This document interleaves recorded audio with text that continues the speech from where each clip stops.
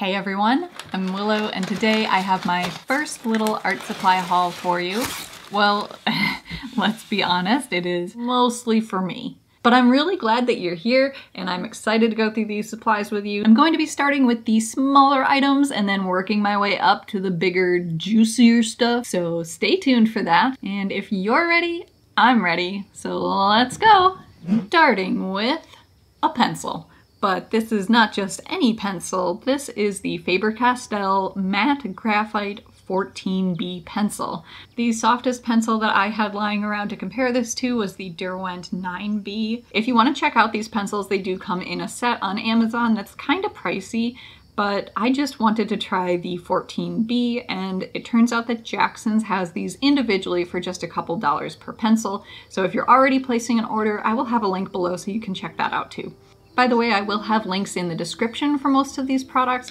Any Amazon links will be Amazon affiliate links. That just means that if you use one to buy something, it helps me out and it's at no extra cost to you. The Faber-Castell matte pencil does have a bit of shine to it, but when compared to the Derwent kind of classic graphite pencil, that one almost looks like a mirror under my lights.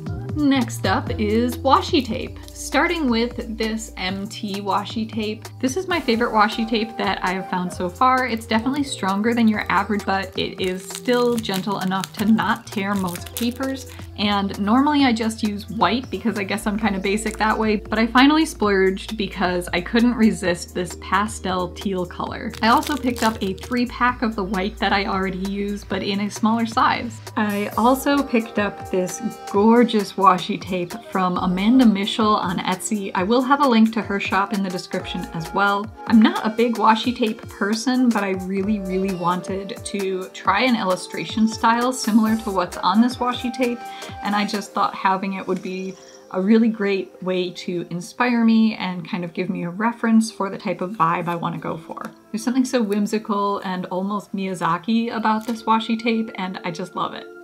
This washi tape was the kind that you have to peel a backing off of, which is a little annoying to have to do, but I actually really appreciated it with this washi tape in particular. I found it very easy to get the strip that I needed cut to the right size without it sticking accidentally to something, and then peel the tape off and stick it down where I wanted it. It took an entire page of my sketchbook to swatch out most of the design, and I still don't think I got the entire thing in there.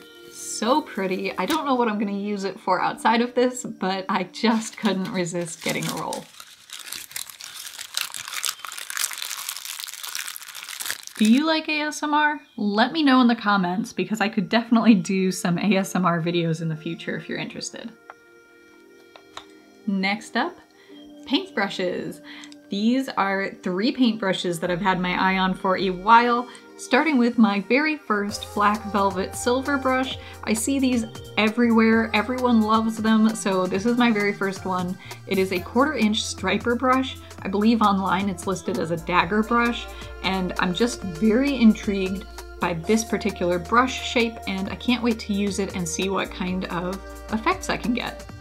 Next up, I've really been wanting to do more line work with gouache and watercolor, but I don't have very good liner brushes, so that's what these are. These are the Raphael Precision brushes, and you'll notice that these are quite different in terms of length. One was listed as long, one was listed as short, and I was like, I don't know which one is better or which one I'm gonna like more, so I tried one of each. And of course, if you have brushes, you need things to use those brushes on. So we've got the Strathmore 400 series watercolor sketchbook. This is a sketchbook that I see a lot of art YouTubers using, including Jane Beata. She's one of my favorite watercolor artists here on YouTube. I believe it is just cold press cellulose paper. However, what I like about this sketchbook is that it does lie quite flat and it gives you so much surface area to work in. So definitely look forward to me filling this up on camera soon enough. I also picked up a pad of the Canson Moulin du Roi 100% cotton hot press watercolor paper. This is another product that's recommended by so many art YouTubers, and in fact I thought that the Moulin du Roi watercolor paper had been discontinued for a while because you couldn't get it anywhere, but then I saw it on Jackson's and just had to pick it up. Definitely looking forward to trying this one out, and I'm sure it will be in a video soon. Next, I picked myself up my very first Kirby Rosanis coloring book. This is the Mythic World Color Timeless Legends book. I've seen so many artists lately using watercolor, especially in Kirby Rosanis books. Her pages are super thick. Listen to this. So I'm really excited to maybe do some watercolor washes and then add highlights and details using colored pencils and other supplies. So if you're interested in seeing some coloring book pages on this channel, please drop a comment below so that I know that's something you are interested in. I'm just gonna keep scooching stuff this way and hopefully I don't run out of room over here. Next, I've got these Posca pens, which I know they probably aren't that exciting to you as a viewer, but so far I've only had a white Posca pen for doing some highlights, and this is my first 12 color set. Even though it's just the classic 12 colors, you see them everywhere. I cannot wait to use these, so stay tuned. I'm sure that they will find their way into a video very soon. Alright, we are just about to get into the real juicy stuff. But first, I have to show you the cheapest item that I bought and also one of the ones that I'm most excited for. This dot card is like 11 cents on Jackson's Art Supplies, so it is just a tiny little sample of the paint, but it is my first time trying Daniel Smith watercolors, or really any artist grade watercolors. As you all know, I use a pretty cheap watercolor palette. I think it's a decent palette for the price, but this will be my first experience dipping into real artist grade, actually has the pigment information on it kind of watercolors, and I am pretty stoked about that. Alright, the most anticipated item that I ordered. Are you ready? The Caran d'Ache Neocolor 2 Water-Soluble Wax Pastels. I have wanted to try these Neocolor 2s for about half a year now. I think it was close to $50 for this set of 30 colors, so that's pretty expensive for a set of crayons essentially, but these are very special crayons.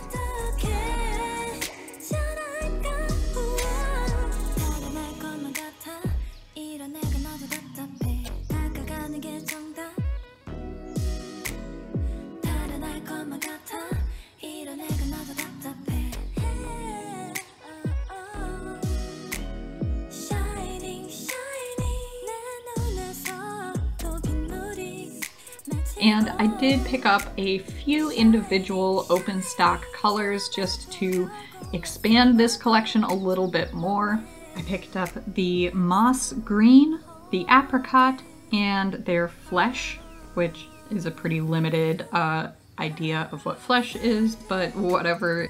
And I do have one other little thing up my sleeve, but wait, there's more. Ta-da!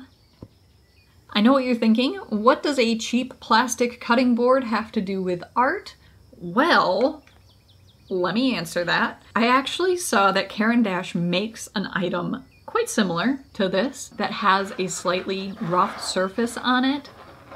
So the idea behind this is that you can take your Neocolor crayon, or if you have a water-soluble pencil or anything else like that, you can actually scribble it onto this surface like you would a palette, and then you get yourself something like this 1-inch stencil brush that I picked up from Blick. If you use it in a circular motion to pick up the pigment and then apply it in a circular motion on your paper, you can create a very soft and blended effect. So I'm very excited to try this technique and see if I can incorporate some fun gradients and backgrounds into my art. So I will have to do a more in-depth swatch of these Neocolor 2 crayons, as well as my new palette, as it were. So if you are interested in seeing a dedicated swatching video, please drop a comment below so that I know that's something you're interested in. Or if you are not into swatching, in that case, let me know which of these supplies that you've seen today that you are most excited to see me use in future videos. Thank you all so much for watching. If you made it this far into the video, please give it a like. And if you like seeing art hauls and unboxings like this, you do not want to miss last week's video where I got to collab with a bunch of other art YouTubers on a mystery art box challenge. Thank you all so much for watching, and I will see you next time. Bye!